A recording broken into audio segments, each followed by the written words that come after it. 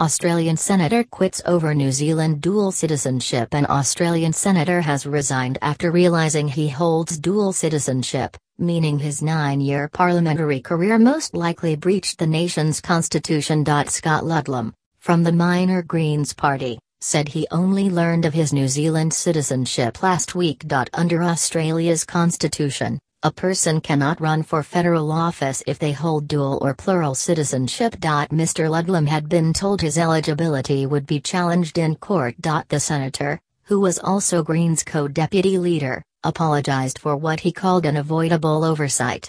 "This was my error, something I should have checked when I first nominated for Senate pre-selection in 2006, he said, adding that he was personally devastated. How did it emerge? Mr. Ludlam was 3 years old when he left New Zealand with his family.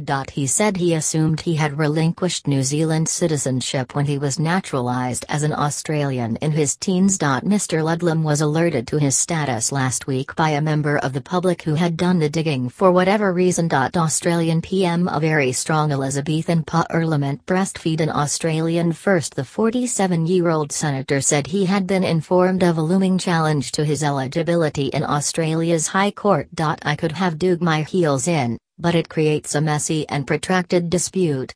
That section of the Constitution is crystal clear," he said. Mr. Ludlam could have surrendered his New Zealand citizenship, had he known about it, to stand for office within the rules. Will he pay back his salary?